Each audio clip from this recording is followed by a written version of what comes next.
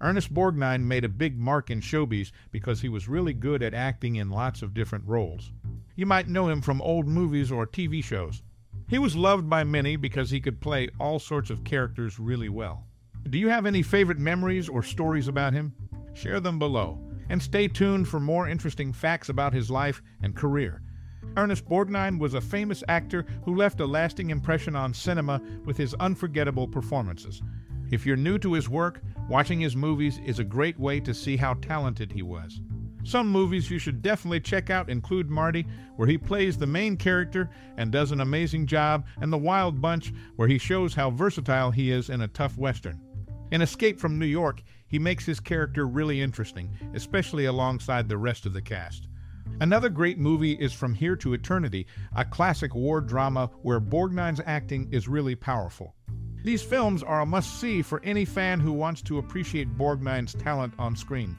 During a break on the set of a movie, the actor had a surprise visitor in his dressing room. Tom Parker, who managed Elvis Presley, dropped by unexpectedly. Elvis, grateful for the actor's support during his first film, sent over some records. The actor realized Elvis was too shy to deliver them himself, so he arranged for Elvis to visit the next day. When Elvis came by, he heard his songhound dog blasting from the dressing room. The actor had proudly displayed Elvis Borgnine on the door. It was a special moment for both of them. After leaving the Navy, he struggled to find acting jobs. He ended up living with his parents, unsure about his future in showbiz. But he didn't give up. Eventually, he met Shelley Winters, who became his co-star in a TV movie. They worked well together, showing how much they loved acting. Years later, he met Tim Conway again. This time, they worked on a cartoon show, using their voices for characters. It was a fun job that reminded them of their friendship. From tough times after leaving the Navy to successful moments in acting, his story shows that if you keep trying, you can achieve your dreams. His work with Winters and Conway shows different parts of his career, leaving a lasting impression on entertainment.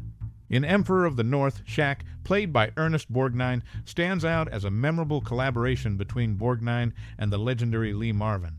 Their partnership in various projects showcased their undeniable on-screen chemistry.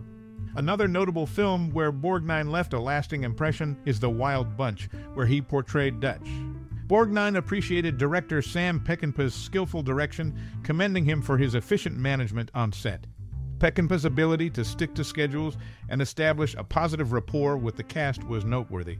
Behind the scenes of The Wild Bunch, Peckinpah demonstrated his directorial flair by occasionally tweaking the script and altering scenes spontaneously. An example of such creative spontaneity was the introduction of the character Crazy Lee to the railroad office robbery scene, played by the talented Bo Hopkins. During filming, Peckinpah's habit of omitting unnecessary dialogue became evident. Rather than relying solely on words, he let the actions of the characters convey the story. This was clear in the final shootout at Maposh's Fort, where Borgnine's character originally had a line directed towards William Holden. However, Peckinpah decided to let the intensity of the action speak for itself, removing Borgnine's line to enhance the cinematic impact. The collaborative efforts of Borgnine, Marvin, and Peckinpah resulted in a cinematic masterpiece that continues to be celebrated for its authenticity and impactful storytelling. It's a demonstration of the creative ingenuity and flexibility that emerged from the dynamic interactions among the cast and crew during the making of The Wild Bunch. Indeed, the impact of this film endures as a tribute to the artistry and craftsmanship of those involved, leaving a lasting impression on cinematic history. Ernest Borgnine had memorable roles in movies like Emperor of the North and The Wild Bunch. In Emperor of the North, he played Shaq alongside stars like Lee Marvin. Directed by Robert Aldrich, the film had talents like editor Michael Luciano and producer Kenneth Hyman. During the filming of The Wild Bunch, he faced challenges. Director Sam Peckinpah's intense approach led to tension on set. William Holden and Robert Ryan clashed with the director over his treatment of the crew. Borgnine himself confronted the director due to health concerns caused by filming conditions. His connection to the Navy was significant. He served for 10 years before pursuing acting, reaching the rank of gunner's mate first class. In 2004, he was honored as an honorary U.S. Navy Chief Petty Officer by MCPON Terry Scott. Throughout his career, Borgnine showcased his talent and commitment both on screen and off, leaving a lasting impression on the film industry. Playing Lucius in Barabbas, he appeared alongside Katie Jurado, who portrayed Sarah, his wife at the time.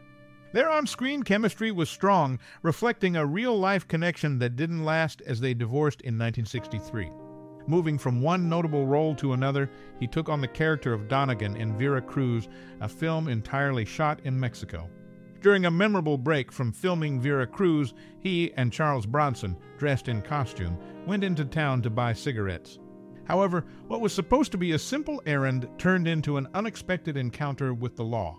Mistaken for bandits, they found themselves at gunpoint until the film crew clarified the situation. According to Jonathan Silverman, the lead of the Single Guy series, he brought an unmatched level of energy to the set. He set the standard by consistently being the first to arrive and the last to leave each day, showing a strong work ethic and commitment to his craft. In the world of entertainment, his journey goes beyond his roles on screen. His ability to immerse himself in diverse characters, along with his dedication to his work, left a lasting impression on those who worked with him.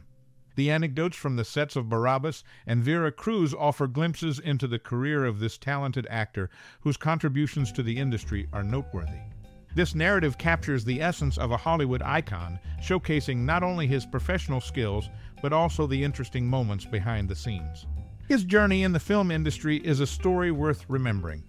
Ernest Borgnine, known for his role as Shaq in Emperor of the North, encountered several changes in directors during the making of the movie. Initially, Martin Ritt was supposed to direct, but was replaced. Then, Sam Peckinpah was considered, but couldn't agree on payment terms. Eventually, Robert Aldrich took over, having previously directed Borgnine in The Dirty Dozen 6 years earlier. In 1995, he embarked on a tour across the United States in his custom bus, the Sunbeam, connecting with fans and exploring the country. The journey became the focus of the documentary Ernest Borgnine on the Bus, directed by Jeff Krulik. After the tour, he returned to television with a co-starring role in The Single Guy, which aired on NBC's must-see Thursday lineup during the 1995-96 season, before moving to Wednesday nights for its 1996-97 final season.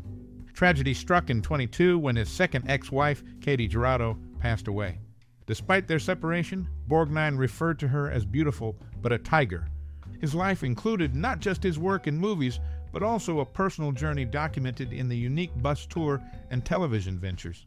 The complexities of his relationships, both professionally and personally, reveal a man who navigated the ever-changing world of entertainment.